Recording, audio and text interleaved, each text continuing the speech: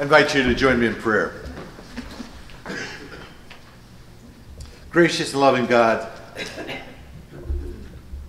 we offer our thanks for this day, for the opportunity that we have to worship, for the privilege and the gift of Scripture. And so as we read it, we pray that by your Holy Spirit it may become for us a living word, a word that captures our imagination, but more, renews our calling as disciples of your Son, Jesus Christ. We pray in his name. Amen. Listen to Scripture as I read it to you from the prophet Jeremiah. This is from the 29th verse. The prophet is addressing the exiles, or those who have been taken into the Babylonian captivity. They have been there for a few years. Many are hoping to go home. But the message that Jeremiah, underneath that message that he has to offer them, is that they will be there for 2 generations. And so this is his word of hope for them. Listen. These are the words of the letter that the prophet Jeremiah sent from Jerusalem to the remaining elders among the exiles, and to the priests, the prophets, and all the people whom Nebuchadnezzar had taken into exile from Jerusalem to Babylon. It said, "Thus says the Lord of hosts, the God of Israel, to all the exiles whom I have sent into exile from Jerusalem to Babylon. Build houses and live in them. Plant gardens and eat what they produce. Take wives and have sons and daughters. Take wives for your sons and give your daughters in marriage, that they may bear sons and daughters. Multiply there and do not decrease. But seek the welfare of the city where I have sent you into exile, and pray to the Lord on its behalf, for in its welfare you will find your welfare." This is the word of the Lord. Thanks be to God. Question. If you could live in any time in history and any place, where would you like to be? Where would you like to be? It's an interesting and revealing discussion to have, perhaps at a dinner table. Some people respond in many different ways. They'd like to live in Philadelphia in 1776, particularly in July, the signing of the Declaration of Independence. Others have said, well, no, I'd like to be in Jerusalem. I'd like to be there on that Sunday when Jesus rode into town on the colt. Others people have said, no, for me it's the 1800s in the Old West. That's where I'd like to be. Others have said, no, if I could be anywhere, any place, any time, it would be in ancient Greece, with the philosophers Aristotle and Plato, hearing these great minds at work. If you could live at any time in history and in any place, where would you choose? Where would you be and when? I wonder if any of us would choose Poland in 2016. Would it even come to mind? My guess is that most of us would probably choose a different time and place. Perhaps we have an image of an easier life, a more exciting life, a more interesting one. Would any of us pick Poland, Ohio in 2016? Well, the reality is we are here, and it is now. With all its faults, with all its challenges, with all its improvements that could make, with all the wonderful things about this community, this is where we are. And we are here right now. And so the question is, how should we live? I think this is the challenge that Jeremiah addresses in his text to the exiles. The prophet was speaking to a large group of people who basically wanted to be somewhere else. They wanted to live at a different time in history. They wanted to turn the clock back, perhaps, to when things were just a little bit better, or at least they thought they were. This morning, I'd like to examine the context of Jeremiah's message, and then our own context, and then conclude by addressing this question: how are Christians, how are you and how are we to live when we feel trapped by time, by chance, and by circumstance? Well, first, Jeremiah was not addressing a very happy group of people. His message was for Jewish people who were carted off against their will to Babylon. They were taken from homes. They were taken from their comfortable routines. But most importantly, they were taken from the center of their faith. You see, Jerusalem was the home of the temple. And the temple was where their God, Yahweh, existed. That's where his home was. And they were removed from the source of their faith. Can you imagine the pain, the grief of a people who are not only torn from their homeland, but also from their God? Psalm 137 speaks of their sorrow, and it does it in such a beautiful, poetic way. By the rivers of Babylon, we sat down and wept. We wept when we remembered Zion. On the willows there we hung our harps, for there our captors asked for a song. How could we sing the Lord's song in a strange and foreign land? How could they sing to God? How could they sing about God when they were away from their temple, when they were away from the holy city? How could they worship God and sing songs of joy in this strange land with strange customs and a strange language? How could they sing with joy and earnest when they were experiencing a foreign, alien way of life? The Jews in captivity in Babylon desired a message of hope. They desperately wanted to hear something that would give them a reason to live. And Jeremiah knew that the people would be in captivity for a long, long time, for generations. They thought they would get out after a couple years. But the prophet Jeremiah knew differently. And consequently, what is his message? They should build houses, they should plant gardens, they should start their families, because you're going to be there for 2 generations, 40 years. Make the best of it, folks. And I love this passage. Seek the welfare of the city where I have sent you into exile, for in its welfare you will find your welfare. God, the Lord of the temple, was with them even in a foreign land. But this message was not only a word of hope to the Jews in exile, it would become a paradigm for Judaism for nearly 25 centuries, right up to today. As the Jewish people were scattered throughout the globe, they survived.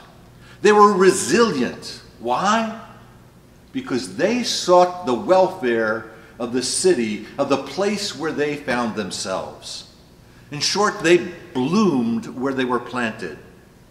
They knew that in its welfare, they would find their own welfare and their life's purpose. Their religion, which was formerly focused on one place, the temple, now was spread throughout the world just as they were. And they would thrive. They would thrive in the worlds outside of Jerusalem. Our context is different than the people of Judah during the Babylonian captivity. We have not been removed from our homes, and none of us is about to be dragged off to Canada. At least I don't think so. And yet there's a sense, I think, on the part of many of us that we are truly aliens living in a strange and foreign land. It's changing on us, and we feel as though we're not at home. We may not be captives in Babylon, but we find ourselves prisoners at times in a life that pulls us away from the center of our being.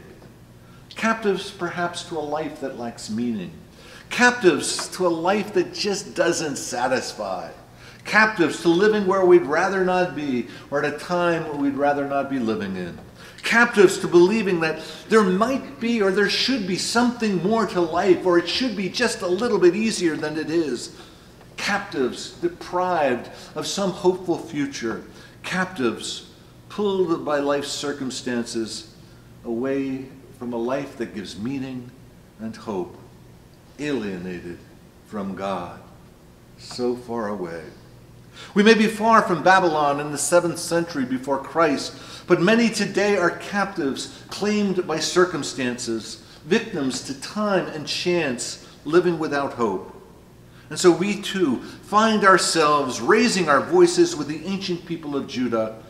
How shall we sing the Lord's song in this strange and alien land? Our modern Babylon takes many different forms. We may be captive to illness or injury.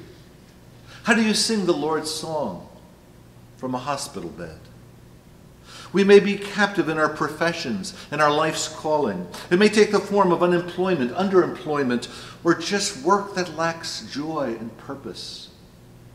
How do we sing the Lord's song at a job we hate, or worse yet, without a job? We may be captive to an alien land of habit and addiction. This is the insidious power that controls us, that it seems so much greater than we are. These powers direct our lives, and we soon become enslaved to them. How do we sing the Lord's song when we have surrendered the control of our life to something that is so alien to our being? We may be captive to our cultural obsession with consumption. This is the emptiness that seems to pervade the 21st century. It is what the poets of a previous generation called the wasteland of the spirit. Something important seems to be missing in our lives, and so we try to fill it. We fill it with things and more things and more things. And yet the emptiness lingers. How do we sing the Lord's song in a land of plenty where we still feel lacking? We may not be captives in Babylon, with the captives of Judah and Jerusalem, I think, but each of us is intimate with our own modern captor. And we cry out through our tears that old lament, how shall we sing the Lord's song in this strange and alien existence? We are often not where we want to be. And we feel that God does not speak to us. But God does. God does. And it's a strange message when we first hear it. The message is build houses, live in them, plant gardens and eat what they produce, take wives, have sons and daughters, seek the welfare of the place where I have put you, for in its welfare you will find welfare. In other words, live fully in the world where you find yourselves. Bloom where you are planted. My father spent the last 2 weeks of his life under hospice care in a nursing facility on the eastern shore of Maryland. I went down to visit him, stayed in his room with him for an extended period of time. He had an orderly who was entrusted with his personal care. I got to know this man a little better during that time there. The man was in his late 40s, perhaps 50. He spoke English with a thick accent that betrayed a Middle Eastern background. The large cross that hung from his neck indicated that he was indeed a Christian. I can say this, that whatever joy and comfort my father experienced in his last days came from his interactions with this individual. The tasks were not pleasant, taking care of hygienic needs, feeding, moving my father around, and yet this individual did it with a sense of joy and purpose, whistling and even singing. He was there in that room to bring healing and hope to one who was dying. I would show up in the morning to see my father, and this orderly would greet me with a big smile, an open hand, and as things became grimmer, a huge hug. I was happy that he was there with my father, but I was also happy he was there for me. It was only later that I learned about this individual's story. He was from a Middle Eastern country that was in political ferment. And as a Christian, he left with his family to escape persecution and death. When he came here, the one job that he could find to support his family was working as an aide in a nursing facility, doing the menial tasks of that position. I learned that he was a physician in his former country. He was a specialist. He enjoyed the prestige and comfort of that position. But of course, the credentials don't always transfer. And circumstances took that away from him. But here's the thing. He was not a captive. He was not where he wanted to be, perhaps. He was not doing what he wanted to do.